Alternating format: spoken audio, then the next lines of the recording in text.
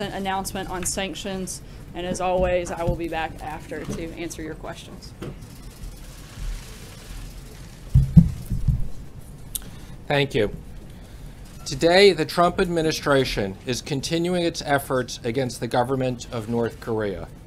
Despite multiple UN Security Council resolutions imposing international sanctions, the government of North Korea continues its nuclear and ballistic missile programs. Today, Treasury's Financial Crimes Enforcement Network has found the Bank of Dandong to be a foreign financial institution of primary money laundering concern under Section 311 of the USA Patriot Act. This bank has served as a gateway for North Korea to access the U.S. and international financial systems, facilitating millions of dollars of transactions for companies involved in North Korea's nuclear and ballistic missile programs. The United States will not stand for such action. This will require U.S. banks to ensure that the Bank of Dandong does not access the U.S. financial system directly or indirectly through other foreign banks. This action reaffirms the Treasury Department's commitment to ensure that North Korea is cut off from the U.S. financial system. In addition, the Department of Treasury's Office of Foreign Asset Control has sanctioned 2 individuals and 1 entity for their continued support of North Korea's activities. While today's actions are directed at Chinese individuals and entities, we look forward to continuing working closely with the government of China to stop illicit financing involving North Korea. We are in no way targeting China with these actions. We will be meeting with China and other countries at the G20 next week to further our efforts to cut off North Korea's illicit activities. North Korea's provocative, destabilizing, and inhumane behavior will not be tolerated. We are committed to targeting North Korea's external enablers and maximizing economic pressure on the regime until it ceases its nuclear and ballistic missile programs. And with that, I'd be happy to answer any questions. Thank you very much. North Korea. Recently, the congressman introduced about the North Korea travel bans. Do Treasury Department have any guideline for the North Korean Travel Ban Act?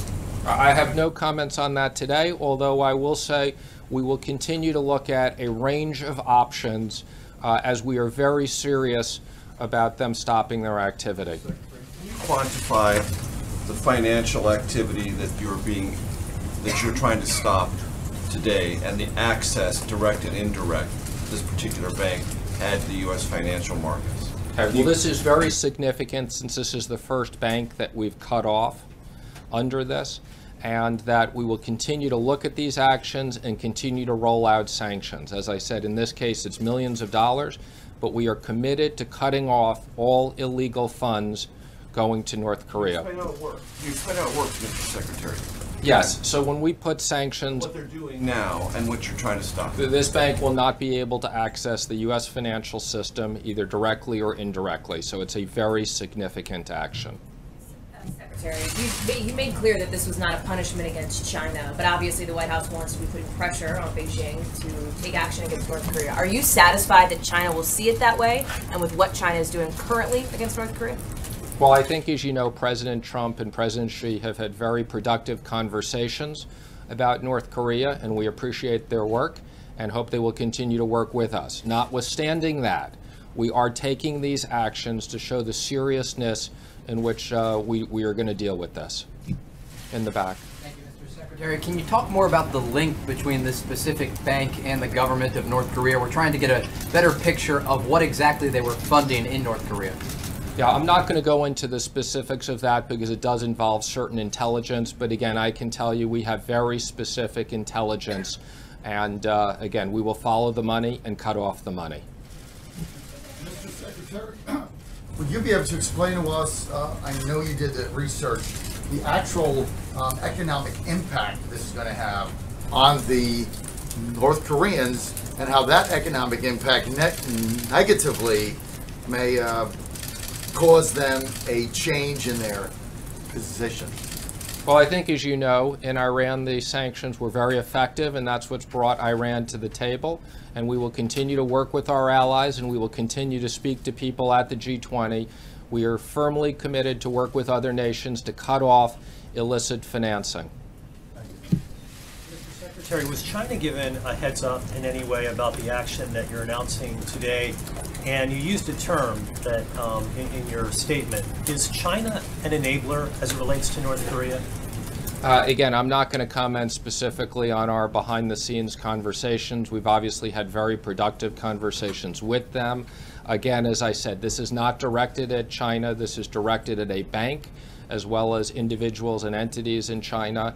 And again, whether in China or there anyone else, we will continue with sanctions. North Korea simply move their assets from this particular bank to another bank in China? Are they permissible Again, to do that? if we find other activity, we will sanction other entities. Nobody's off limits. Quick follow-up on China. Can you just characterize whether you think China's doing enough? Because last week the president tweeted, while I greatly appreciate the efforts of President Xi in China to help with North Korea, it has not worked out. At least I know China tried. It sounded like he was giving up on China. Has he? I don't think the president is giving up in any sense. I think we will continue to work with China and everyone else. The president is firmly committed that we will cut the money off to North Korea until they behave properly. Any asks of South Korea? Any asks of the South Korean leader If today? you don't mind.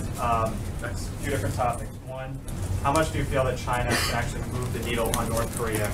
Two, in terms of tax reform, you say you've got 100 folks over there roughly at the Treasury Department dealing with that issue. Are there any contingency plans in place in case healthcare doesn't get done? And thirdly, Janet Yellen, how much is the administration seriously considering her to remain on as Fed chair? Well, that's an awful lot of questions. So let me work backwards. Again, no decisions have been made in regards to the Fed chair. Gary Cohn and I will at some point make recommendations to the president, but no decisions have been made on that. In regards to tax reform, I think, as you've heard Gary and I say, we are very committed to get tax reform done this year. It is one of the president's top priorities for economic growth. I think the people of America understand that we need economic growth, and we're committed to doing that. I expect that healthcare hopefully will get done, but regardless, we are committed to getting tax reform done. And you had so many questions, I forgot your first one. And how much, well, let me actually follow up with you on tax reform, if you don't mind. Paul Ryan had said today that things are on track. Why should the American public believe that things are actually on track with what we see what's going on with healthcare reform, and it seems like the timeline keeps getting pushed? Oh, well, why shouldn't the American public believe it? Of course they should believe it. We've said that. Speaker Ryan has said that.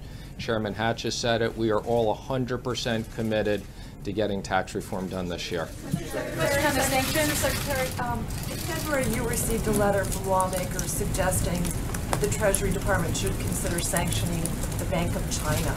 My question to you is, have you reconsidered that idea? Do you think that idea is on the table? And then the second question I had is about the debt ceiling. My understanding is that the debt ceiling drop dead time for you all is October. Does that give Congress additional time in your mind, or would you still like them to act earlier? I haven't given any specifics in regards to the drop dead date. What I have said is that I hope that Congress acts before they leave. Yet we do have contingency plans if they don't, so that the market shouldn't be concerned.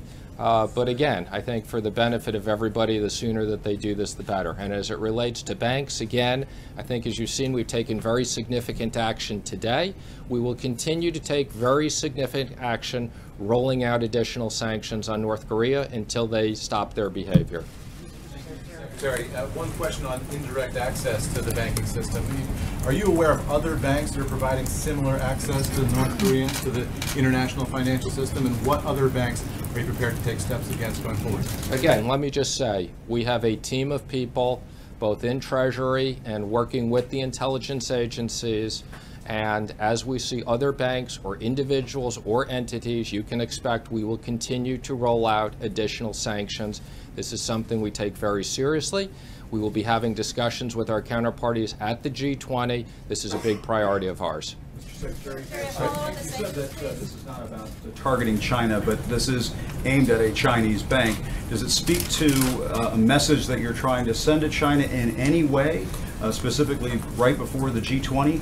Or is this really an indication of how limited your options are in terms of just dealing with North Korea directly?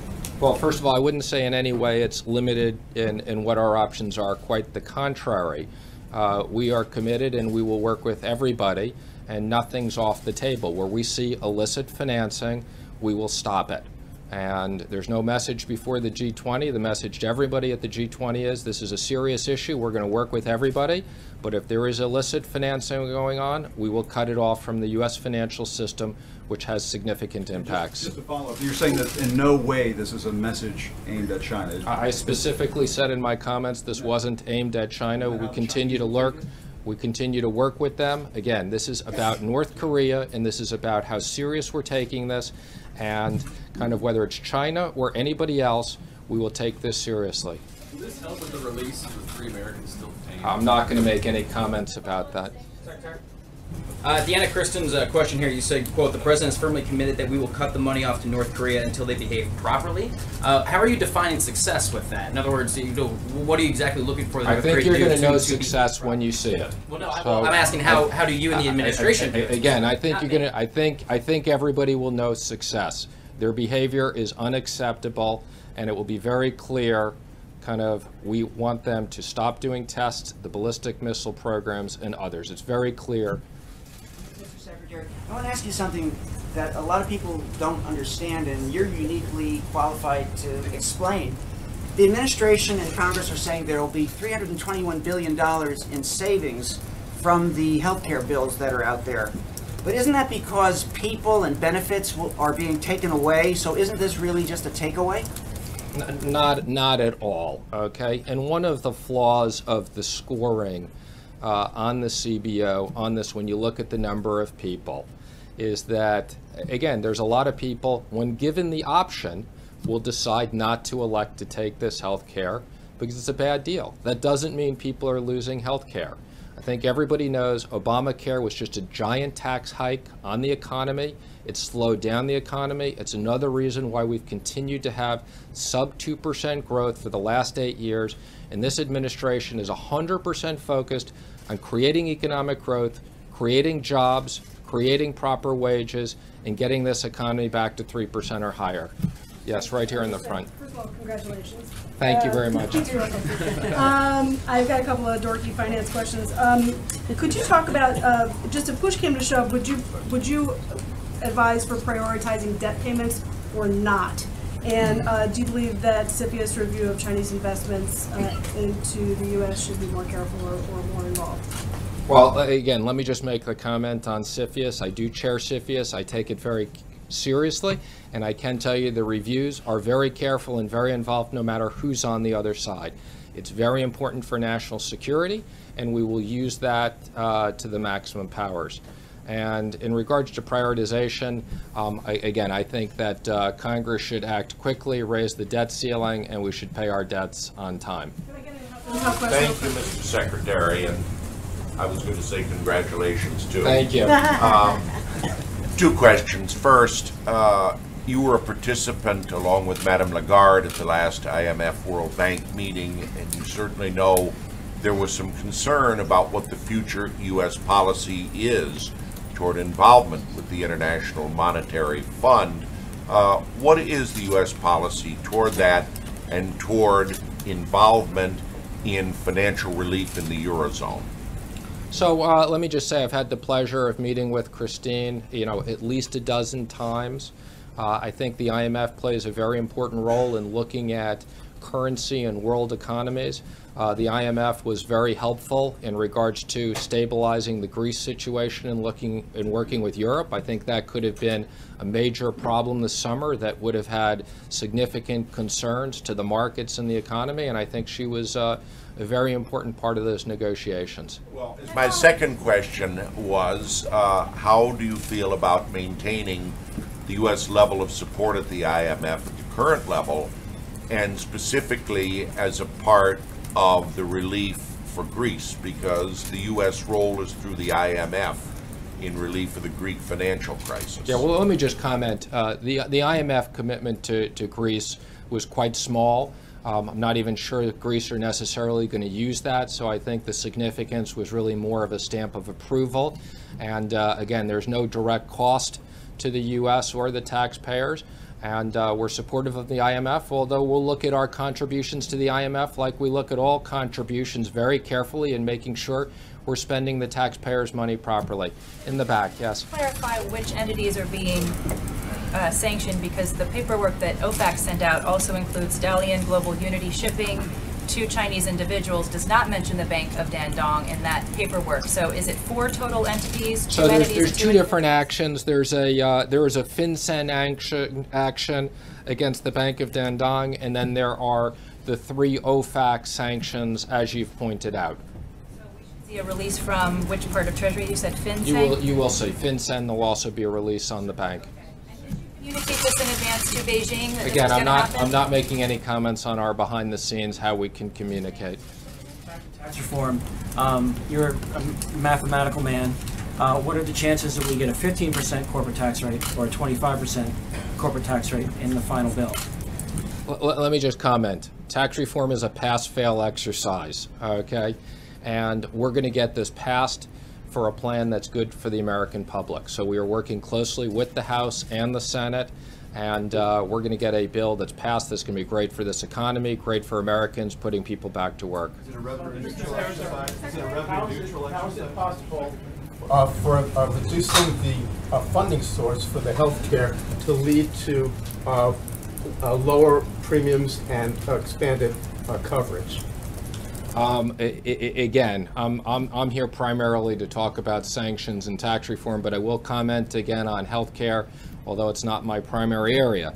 The health care that's been in place is a bad deal for the American public, okay? And that's why a lot of people aren't using it, okay? It was a giant tax hike to the American economy, and premiums have been going up a ton. So we're looking at making the system more competitive so people can actually afford it.